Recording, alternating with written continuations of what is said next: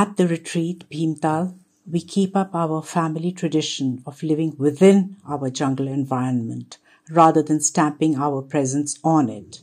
There are no fences or rows of lights outside. The undergrowth and trees come right up close, and wild animals and birds freely come up to the house. We fight forest fires, maintain, plant and protect the forest around us, participate in advocacy by groups protecting the environment here. We engage with the villagers on the former tea estate, both personally and in the community. This includes guided walks and visits to family homes where the payments go directly to the people. This old 160-year-old bungalow is maintained in its original condition, comfortable but consciously not improved, modernized or luxurious, which come at a price to the environment.